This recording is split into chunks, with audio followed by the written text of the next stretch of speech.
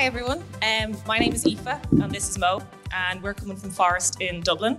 That's Forest with a PH, not an F, which we learned last night is another company in France who also uses Ember, which led to a lot of confusion.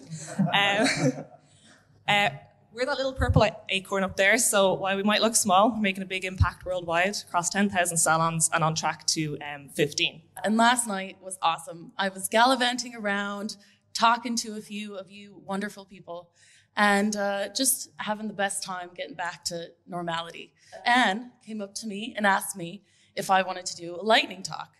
I was very, very reluctant to the idea, but I looked over at Aoife, and I could see that we both had this light bulb go off in each of our heads, and we were like, we have to talk about pair programming.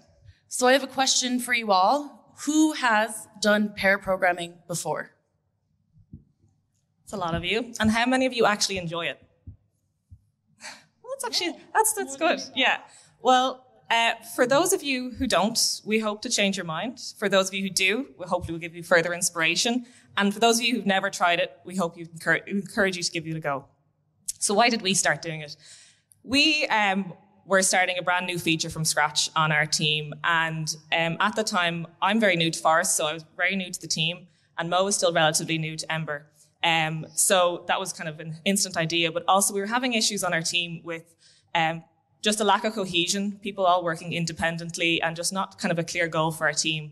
That definitely was due to the pandemic and working remotely constantly. We just didn't have that team bond and that team goal. And from previous experience, I just love pair programming, something I've always championed it. So I said to Mo, I'd love to experiment with her for this this feature and to see how we get on with it. Hopefully, what we talk about, our successes, our failures, can help you all with your pair programming and to help you experiment and that kind of thing.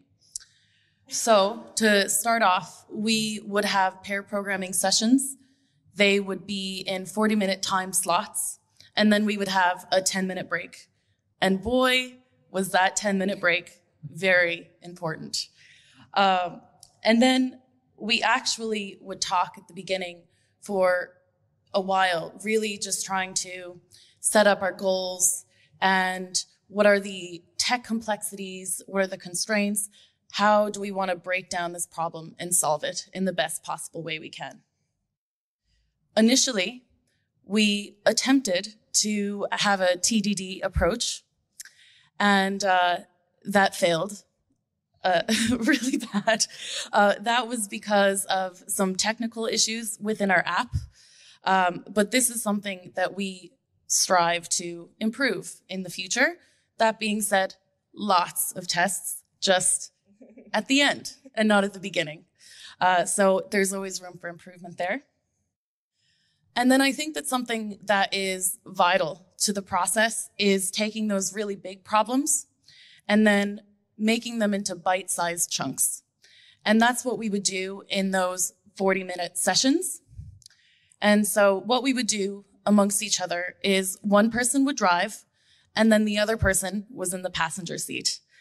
And whoever was in the passenger seat was assisting and talking through things, and whoever was driving would be writing the code. And we could really just talk about those small problems.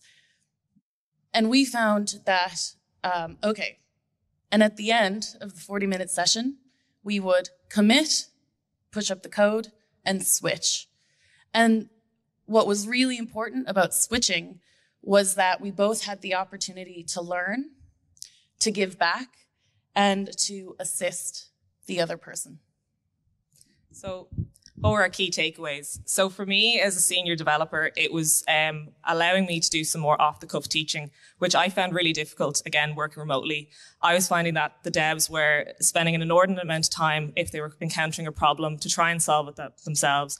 And while that's admirable, sometimes it can just lead to slow down a delivery and you just wish, why didn't you just come to me? Why didn't you ask me that question? I could have helped you sooner.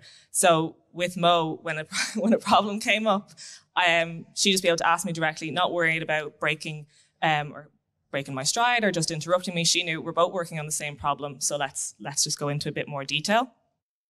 Additionally, it's created a great bond between me and Mo. As I said, I was new to the team, and with this new bond, we're now friends, but also we're just incredible teammates. I can now know I can fully rely on her, and we help each other, and she just feels that bit more empowered to go and tackle new problems. Yeah, exactly what Aoife said.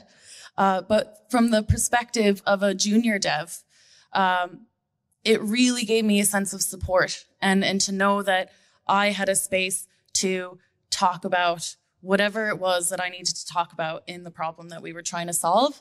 And I don't know about you guys, but I can get really in my head and I can go down some serious rabbit holes, and to have another person there to just help you, sift through the weeds. It was really valuable. And to ask any type of question, Ember, JavaScript, life, we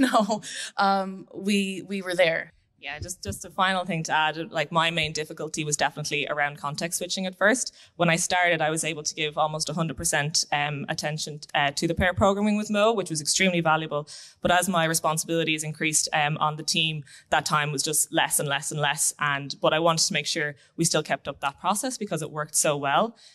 We now dedicate at least one session a week to pair programming, whatever the idea it is, just to keep that flow. But it's also helped us encourage other members of our team to do the same. We had a Java developer on our team who kind of had this awareness that, okay, I need to kind of jump in and help a bit here. And Mo was then able to get him set up on the Ember project, him start to contribute, and they did a bit of pair programming. So the really great value out of this is we now have a new Ember contributor and a new member of this fantastic community.